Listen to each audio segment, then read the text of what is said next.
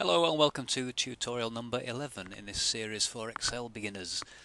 In this tutorial we're going to look at creating a pie chart, and the first thing we need to do is obviously select the data.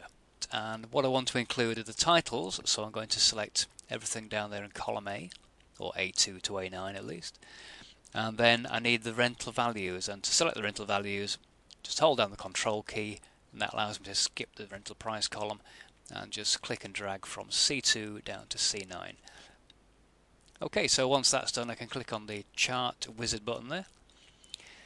I'm going to select the pie chart as the chart type, leave it as a 2D chart.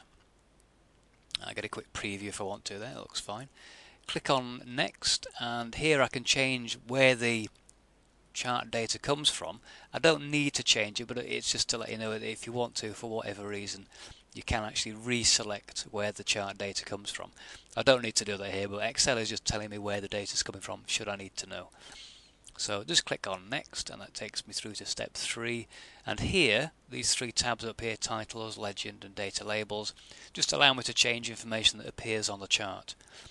First thing I can do is change the chart title, and I will change it to rentals of movies, and then maybe put in brackets units, so people understand what the chart's about. And if you wait a few seconds, as you see that the new label pops up on the chart preview there. The legend box, I'm going to include a legend box, and just to let you know that you can move it around if you want to with this option.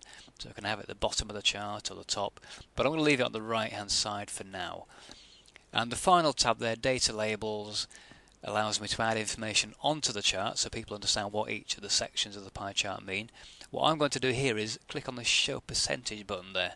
So that tells people what percentage value each of those sections represent.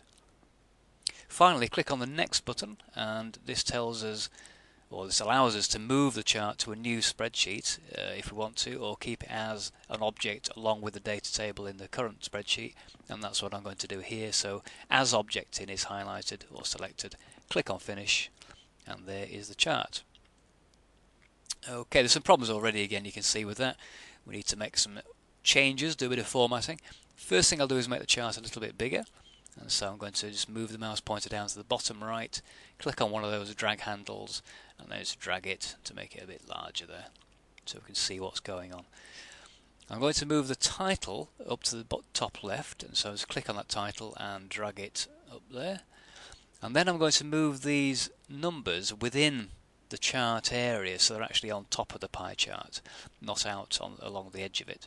So I'm going to click first of all to select all the numbers, click again to select one, and then I can then move these one by one, just click and drag into the relevant section of the pie chart. Now don't worry at the moment that they're not showing up too well. I'm going to change the colours in a second. Okay, so that's moved them all in there. I'm then going to give them a yellow background. Whoops, oh, what I've done there, I accidentally selected one, so to reselect, just click away, click back on, that selects all the numbers, put that yellow background on there, that's fine. I'll change the font size, maybe make it 10, and that isn't good yet, but that's where I want the labels to be. The final thing I'm going to do is actually change the size of the chart itself. So to do that, I need to select the plot area, remember. I've got a chart area here and a plot area. Make sure the plot area is highlighted, click. That selects your pie chart. You can then resize that so it looks a bit more substantial. There we go. Stands out much better. I'm going to then resize these numbers again, because when you resize the plot area, it automatically resizes your labels as well, whether you want to or not. So highlight those again, and I'm going to reduce those back down to 10 point. Make them bold, stand out a little bit. And then I can just move them again to a new location, nearer to the edge than the centre. It's entirely up to you where you put these labels, it doesn't really matter as long as you're happy with how your chart looks when you're all finished. Okay, and once again I'm going to move this label again, it's getting a bit annoying, so it's resized. I'm going to shrink it back down, make it 10 points so it's not too intrusive, and this time I'll shift it out of the way to the right hand side there. Okay, that looks a bit better. That stands out much more than the small one that Excel first put up there. That's fairly straightforward. You can see you can resize it quite quickly. You can change, for example, the legend box as well if you want to. If I want to make those a little bit smaller, say 11. Maybe make them bold as well if I want to, stands out a little bit more. And I can move that legend box around so it's coming into the chart area a bit more. There we go.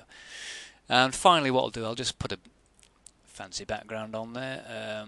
Not on the plot area, on the chart area, so I need to just select the chart area, right click, format chart area, go to fill effects again, we'll use that option, and we'll just put a couple of bluey type colours on there. We'll have a diagonal stripy effect. There we go. And we'll maybe add the colour to the legend box as well, so right click, format legend, give that a different background as well, and maybe put a background on my title as well. There we go. And that's all pretty much. I can just tweak that a wee bit. Pretty much done. So there we go, a 2D pie chart in no time at all. The thing to remember is that when you create a chart with Excel, if it doesn't look quite right, first of all, don't just leave it as it is. Remember that you can quickly reformat the chart, resize, reposition the labels, change the size of the labels, delete them altogether if you don't like them. And with a few clicks and a few choices on menu options, you can come up with a fairly decent looking chart. So that concludes this tutorial. Thank you for watching again. I hope you found a few of the things and they're useful, and see you next time.